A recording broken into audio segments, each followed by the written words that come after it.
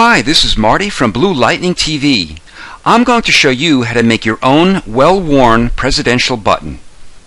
This document is 1920 by 1080 pixels with a resolution of 150 pixels per inch. Double-click the background. We'll rename it BKG for background. Go to View and make sure Rulers and Snap are checked. Press Ctrl or Command T to call up your Transform tool. Go to the ruler, click, and drag out a line to the center. It'll snap in place because we have Snap checked. Go to the top ruler and repeat it. Then press Enter or Return. Call up your Gradient tool and click on the Gradient box. Click on the Foreground to Background thumbnail and click on the lower left stop. Click on the color box and type in 65% for brightness. Click OK and click on the lower right box. Click on the color and choose black. Close the gradient editor, go to the center and drag out a line to the right and release. Click on the new layer icon to make a new layer and call up your elliptical marquee tool. Go to the center and press Shift and Alt or Shift and Option and drag out a circle. Click on the new layer icon to make a new layer. Then click on the layer mask icon to make a layer mask next to the empty layer. Click on the empty layer to make it active, and then click on the foreground color. We'll choose a dark blue. I'm using 2C407F. Then press Enter or Return. To fill this layer with the color, press Alt or Option plus Delete. Call up your rectangular marquee tool and drag out a rectangle across the top half. Click on the foreground color, and this time we'll choose a red. I'm using FF412E. Fill the selection with the color, and then delete the selection. Go to the center and press Alt or Option and drag out a rectangle approximately this size. Let's fill the inside of the selection with white, and since white is our background color, press Ctrl or Command plus Delete. Delete the selection. Call up your elliptical marquee tool and go to the center and press Shift and Alt or Shift and Option and drag out a circle approximately this size. Fill it with white and delete the selection. Go to the circular layer mask and press Ctrl or Command as you click on it. This will call up its selection. With the layer active, press Ctrl or Command plus J to cut the selection from the image and copy it to its own layer. We can now trash the layer under it since we don't need it anymore. Double-click on the layer to call up its layer style window. Click Inner Glow and change the blend mode to Linear Burn. Click on the small color box and change the color to black. I'll make the opacity 36% and the size 35 pixels. Keep in mind, depending on the size and resolution of your document, you may want to adjust these numbers. Click Drop Shadow. Make the opacity 29%, the distance 30 pixels, and the size 29 pixels. Let's add a highlight near the top left edge that will give the surface of our button a reflective shine effect. Go to the layer and press Ctrl or Command to call up its selection, and then go to Select and Transform Selection. Go to a corner and press Shift and Alt or Shift and Option and drag in just a little bit. Press Enter or Return and then press Q to make the selection into a quick mask. Call up your elliptical marquee tool. Go to the center and drag out a circle past the quick mask. Call up your Move tool and drag the selection down and to the right a little bit inside the quick mask. Fill the selection with a quick mask, delete the selection, and make the quick mask back into a selection. Go to Select, Modify, and Feather. We'll feather it by 8 pixels. Fill it with white and delete the selection. Open the document of the person you'd like to place on the button. We need to make a selection around the head so we can cut it out from its background. There are many ways to do this, so choose the method that's the easiest and most effective for you. For this example, I'll use the Quick Selection tool. I'll use 4 pixels. I'll click and drag down inside the head and body. To remove areas of the selection, press Alt or Option and click inside.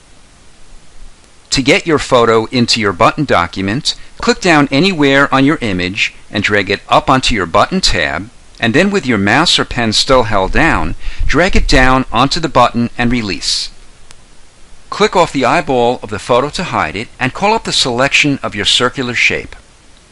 Go to Select and Transform Selection. Transform it down a little past the white circle, then press Enter or Return. Make a layer mask, and then click off the chain link.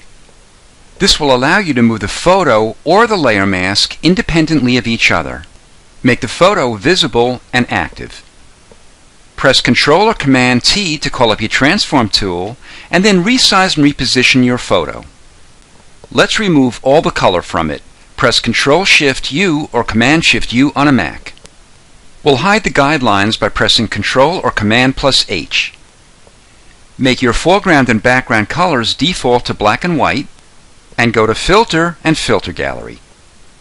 Open up the sketch folder and choose Halftone Pattern. We'll choose 2 for the size, 0 for the contrast, and the pattern type is dot. It's a bit too dark, so we'll press Ctrl or Command plus L to call up our Levels window, and I'll slide the input highlight to 192. Keep in mind your photo may or may not need adjusting. Click on your adjustment layer icon and choose Color Balance.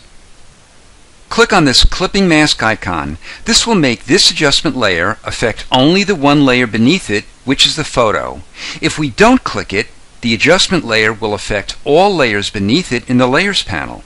We'll make the cyan red -15, the magenta green 9, and the yellow blue 74. Make sure the midtones are selected, and I'm leaving luminosity unchecked.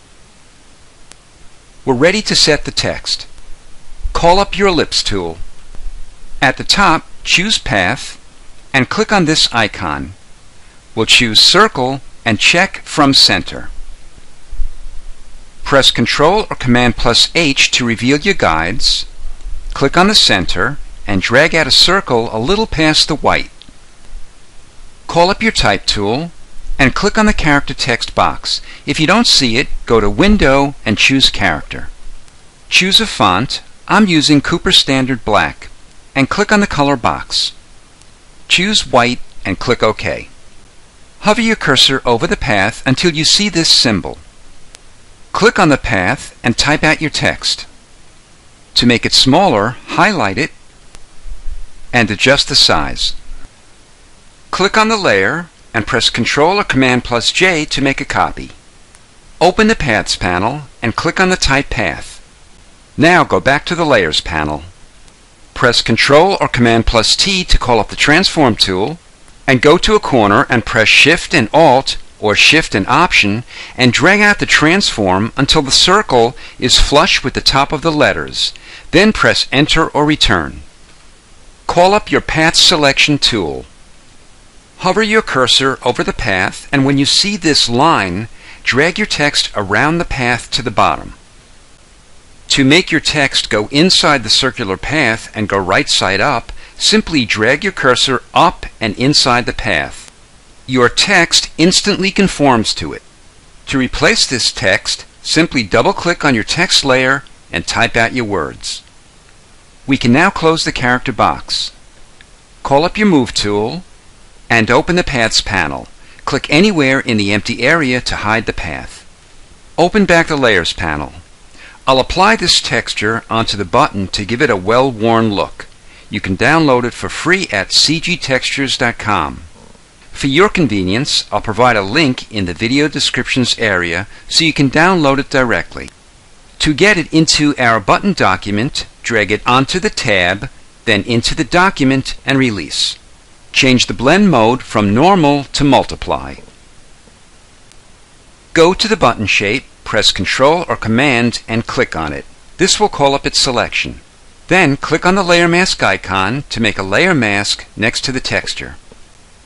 Click off the chain link and click on the texture to make it active. Now you can reposition your texture.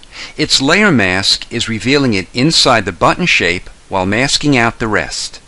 I'd like to brighten the texture a bit, so I'll press Ctrl or Command L to call up my Levels window. I'll drag the input highlights to 232 and click OK. This is Marty from Blue Lightning TV. Thanks for watching.